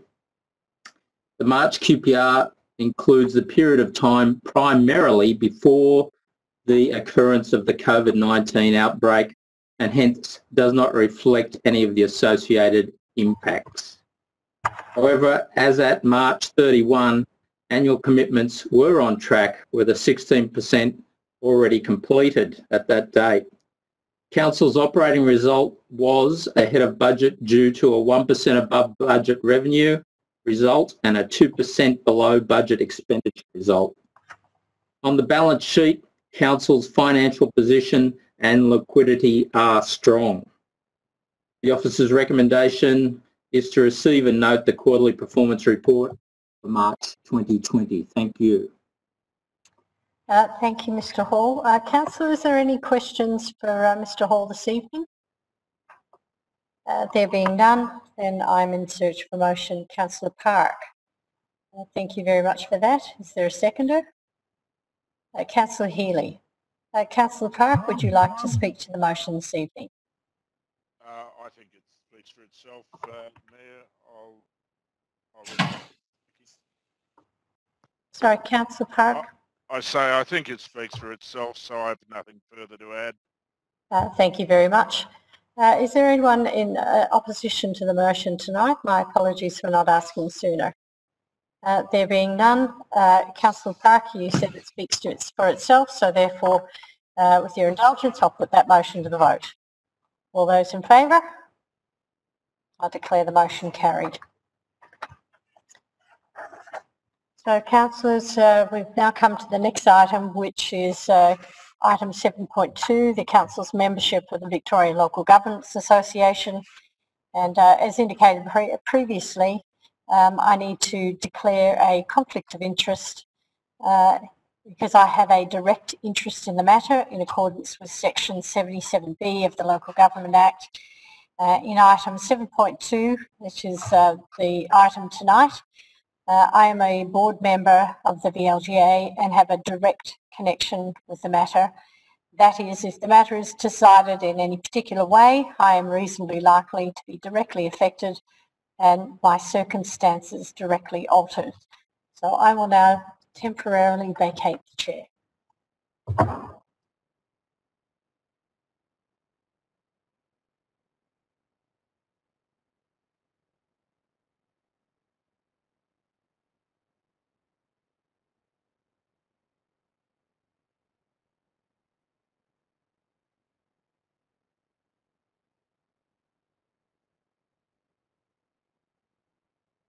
Councillors, because the Mayor has temporarily vacated the chair because of conflict of interest, we need to elect a temporary chairperson. I therefore call for nominations for the position of temporary chairperson. Councillor Hollingsworth. Thank you, Mr Thompson. I nominate Councillor Addis as the prior Mayor and Chair. Is there a seconder? Councillor Healy. Are there any further nominations? There being no further nominations, I declare Councillor Addis elected as temporary chairperson. Councillor Addis, would you please assume the chair?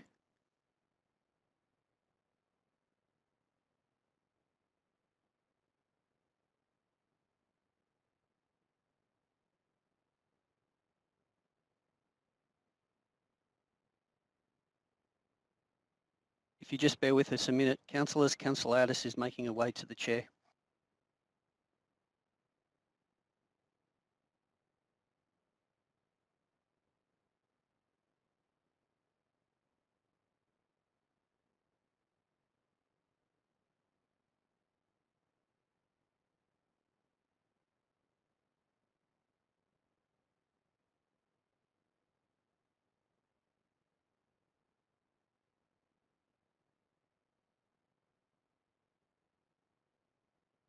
Thank you very much, colleagues. I'm sorry about the delay. We had to do a quick disinfect of the headphones given the current pandemic situation. So,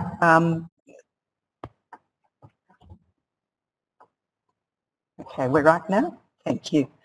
So look, thank you everyone. I'll now pass over to Mr David Thompson. Councillor Addis, we can't see you. Oh.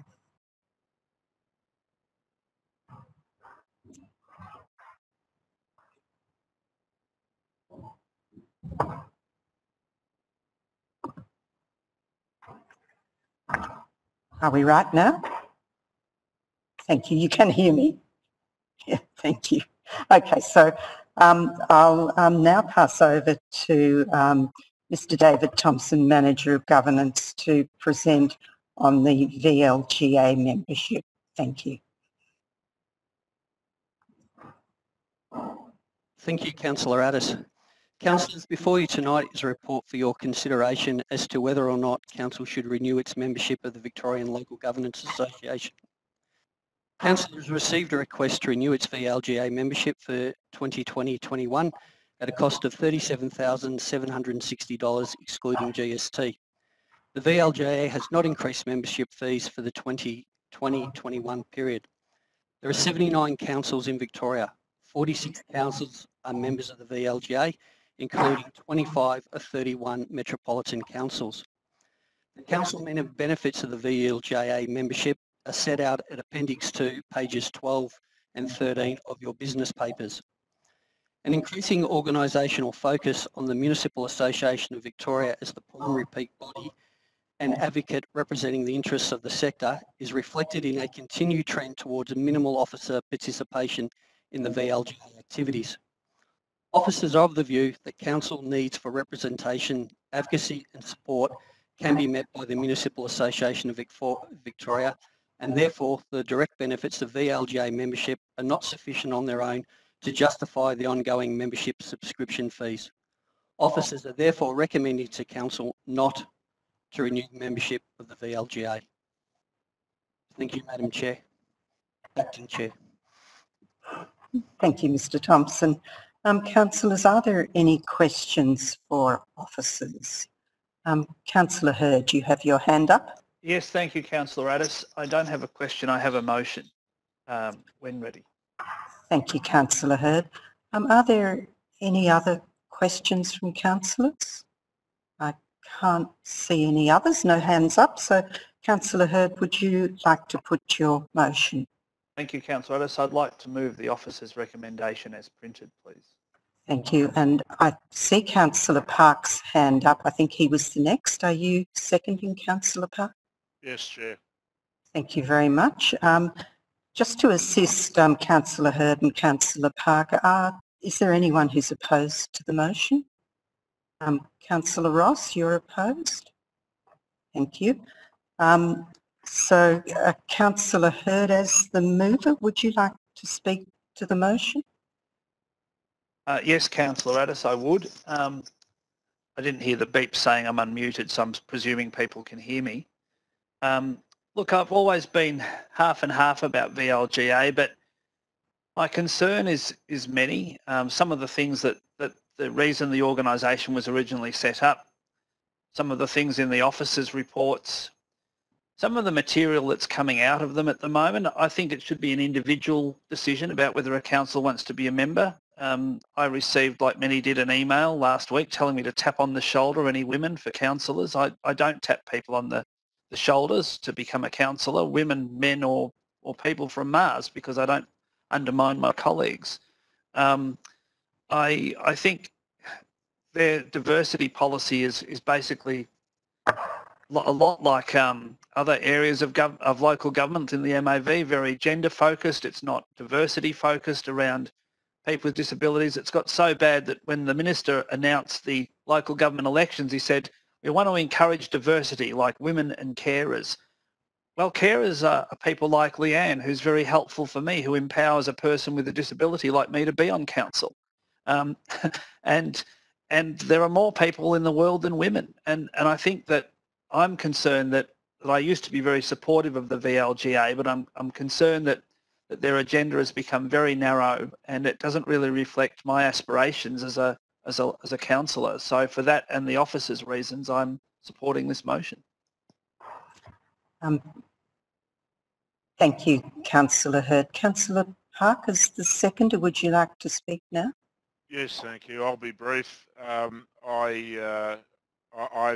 actually spoken against renewing council's membership of the VLGA in the past, and I maintain that position.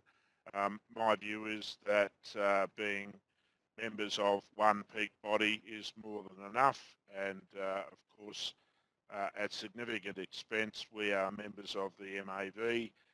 I don't believe that we need to duplicate that expense by continuing membership of VLGA, which in my view in the time that I've served as a councillor in the last 7.5 years has increasingly lost its focus and lost its way, and in my view, the time is right to part ways with that organisation. I don't know what its future holds. I think that there'll be many councils considering that very same action, and certainly in terms of value for money, there is little or none. So I'd encourage my colleagues to support the motion. Thank you. Thank you, Councillor Park. Councillor Ross, you presumably would like to speak? I will be brief, as you know that I'm the president of the MAV, so I do find that rather difficult then to say that we should cease to be members of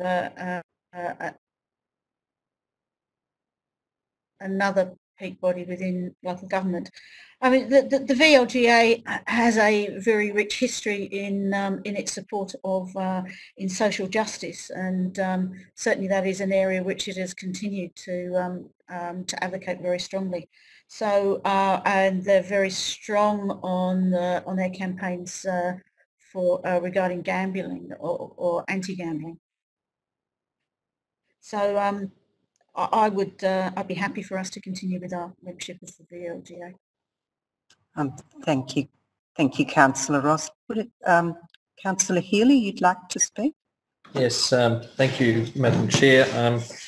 I read the officer's report. I concur with the officer's report, but I went and spoke to one or more board members who also concur with the officer's report. So I think the time is now to withdraw. The VLGA focuses on things that I think are well outside the benefit of the people of Boroondara. And so you look at the return on investment, and this is something that we're not getting any tangible return on. And I think the officers have made the right call, and happy to support the motion. Thank you, Councillor Healy. Now, I can't see any other hands up with people wanting to speak, so I'll hand back to the mover, Councillor Hurd, to wrap up.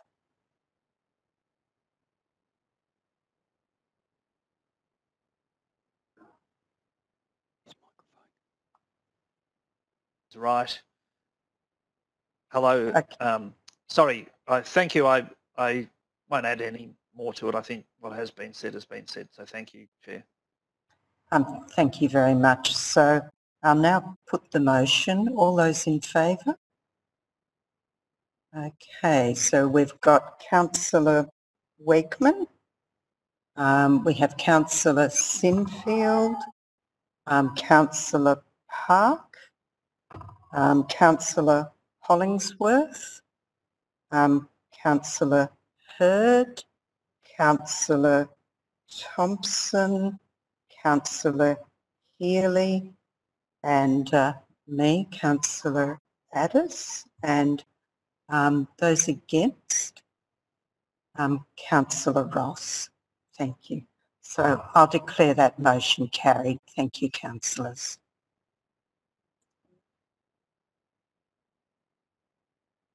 Councillors and members of the community, Councillor Addis will now vacate the chair, and we will bring Councillor Watson, the Mayor, back to resume the chairing of the meeting.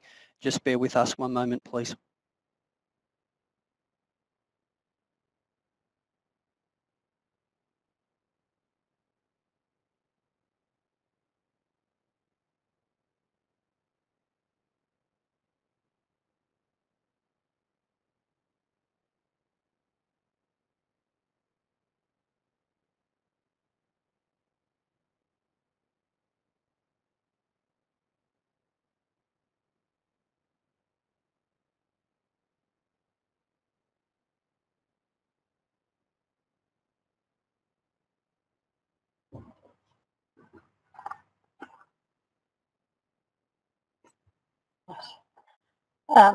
Thank you, Councillor Addis, for conducting that section of the business. Item 8, councillors, is general business. Are there any items of general business this evening? There being no items of general business, are there any items of urgent business? There being no items of urgent business, we'll now proceed to item 10, and we do have an item of confidential business this evening, and because this is an item of confidential business concerning the appointment to an audit committee, could I please have a motion to close the council meeting to the public in accordance with section 66(2)(a) and the definition of confidential information, section 3 of the Local Government Act, to consider item 10.1, which is the appointment to the audit committee, because it is personal information and the disclosure of which would result in unreasonable disclosure of information about the audit committee members' personal affairs, being appointment to and continued involvement with the audit committee. Councillor Addis, you prepared to move that motion? Thank you very much. And Councillor Thompson, you prepared to second that motion? Thank you very much. Is there any opposition to this motion this evening? There being none, then I declare the motion carried, and the council meeting is now closed to the public. So for those members of the community who have been watching tonight's proceedings, we are now going to take you offline, and I thank you for participating in and viewing the meeting so far. When we have determined this matter, we will bring you back online, but for now we will shut it down, so it's goodbye for now. Right. So we just waiting for the go ahead here. All right, all good. Thank you, members of the community who've been watching tonight's proceedings, and welcome back to the council meeting. We've now arrived at the conclusion, and there is no further business to be transacted, so I declare the council meeting closed. Thank you very much for all of those who participated and watched this evening, and to the councillors who contributed to quite a vigorous debate this evening. So thank you very much, and good night.